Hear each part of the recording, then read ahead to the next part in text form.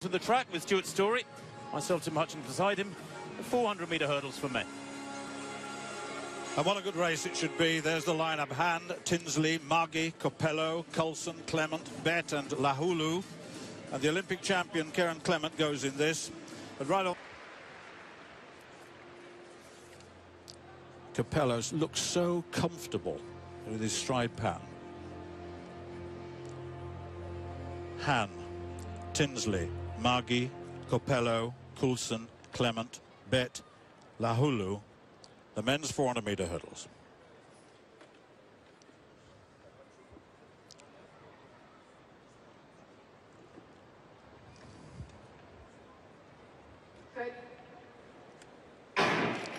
How will the Olympic champion fare here? He is the Diamond League leader, of course, and Tinsley, who needs a really good race to set himself back up in terms of confidence.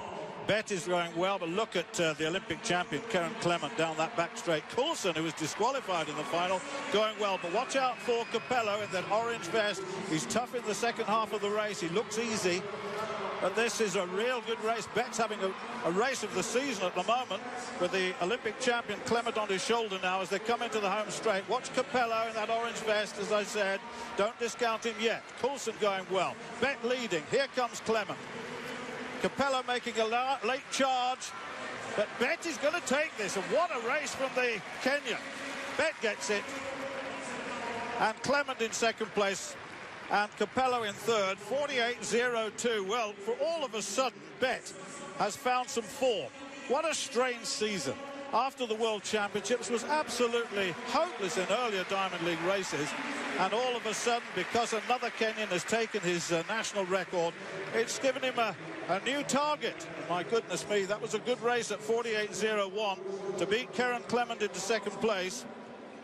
Very, very good race indeed, with Coppello coming in third, 48.19, 48.24. But a season's best for Nicholas Bett. Well, what a run it was, Stuart. Yes, second to left there in the light blue. He was under pressure here from Clement in the long white socks. Clement here, though, seemed to hit a wall, didn't he? He looked very fatigued approaching this last barrier. Little stutter there, coming through strongly indeed. It was Coppello in the orange. Coppello takes third behind Clement, who rallied well off the final barrier. But Bett, well, he's just got that inconsistency at the moment, hasn't he? The reigning world champion, who couldn't find that sort of form, anything like that time in Rio, where of course he did take the silver medal. Well, I have to say that Bett's misfortune at getting disqualified in the Olympic Games was quite something. From world champion to disqualification in the next major championship. Clement, though, great credit to him. He came good when it mattered. Yeah, Bett with Nicholas Bett, 48.01, season's best. Karen Clement, 48.19, second. Yasmani Coppello, 48.24 in third.